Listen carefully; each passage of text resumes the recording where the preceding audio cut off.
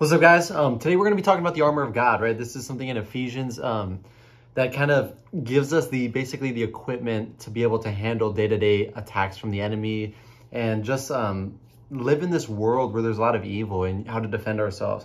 As Christians, we're constantly under spiritual attack from the devil. It's true, it's scary, but it doesn't have to be so hard because we are soldiers under command of God. And this is war, right? So I'm going to read the scripture for us. It's Ephesians 6:10-18. It says, "Finally, be strong in the Lord and in his mighty power. Put on the full armor of God so that you can take your stand against the devil's schemes.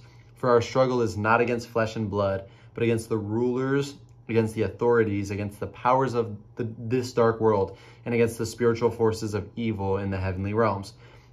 Therefore, put on the full armor of God, so that when the day of evil comes, you may be able to stand your ground. And after you have done everything to stand, stand firm then with the belt of truth buckled around your waist, with the breastplate of righteousness in place, and with your feet fitted with the readiness that comes from the gospel of peace. In addition to all this, take up the shield of faith, with which you can extinguish all the flaming arrows of the evil one. Take the helmet of salvation and the sword of the Spirit, which is the word of God. And pray in the Spirit on all occasions, with all kinds of prayers and requests. With this in mind, be alert and always keep on praying for the Lord's people." So we got the armor of God, right? The shining armor. Really, really cool illustration of how we should be equipped each day. So we're going to break down all these little points and kind of talk about them, right? So the first one, we have the belt of truth, right?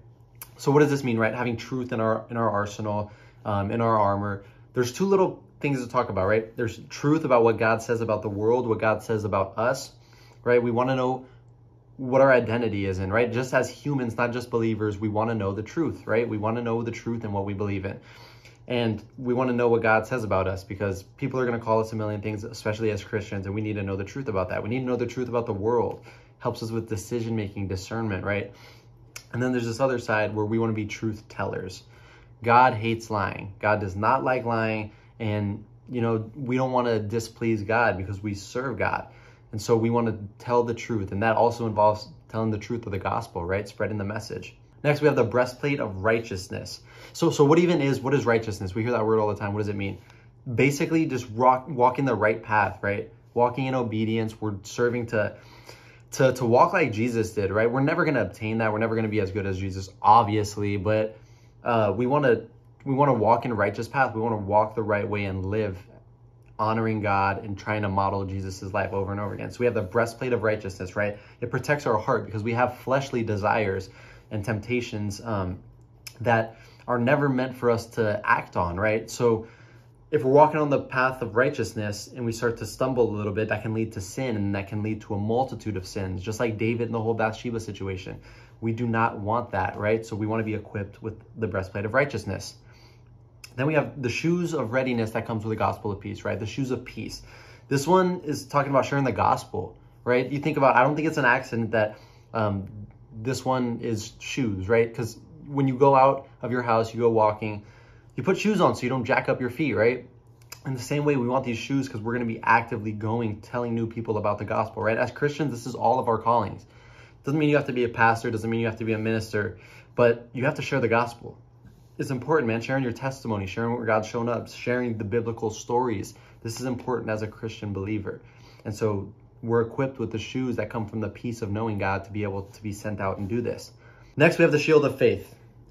We all know what faith is, and sometimes it can become like a cliche in a sense, which is horrible. But yeah, just have faith. Just have faith. It'll be okay. No, this is battle, guys. We got to remember this. As a Christian, you will face trials, you will face persecution, and you will face doubt. So when you have that shield of faith, that is going to deflect all the flaming arrows that the enemy can throw at us, right? You want to have a firm foundation, a strong foundation in your faith, so that when doubt creeps in, it doesn't overwhelm you. So that when trials come, they don't tear you down. So you don't succumb to any evils that the devil's trying to make you feel. We have to have faith in God, right? That's very, very important. And Jesus can provide that faith to us. If we're lacking faith, ask him and he can help you out. Next, we have the helmet of salvation, right? Salvation, what is it? It's that we're saved, right? We're going to heaven. We are going to be co-heirs of the kingdom with God, right? With Jesus. With Jesus, we're going to be co-heirs. And this should be motivation to go out and spread the gospel, to have faith, to exhibit the rest of these, man, because without Jesus coming down and dying for us, we would not be saved, right? What happens if you take a nasty blow to the head in a battle, right? You're probably going to die. But because of this, we don't have to die because Jesus already did, right? We are saved. Now we have the sword of the Spirit, right? Whew.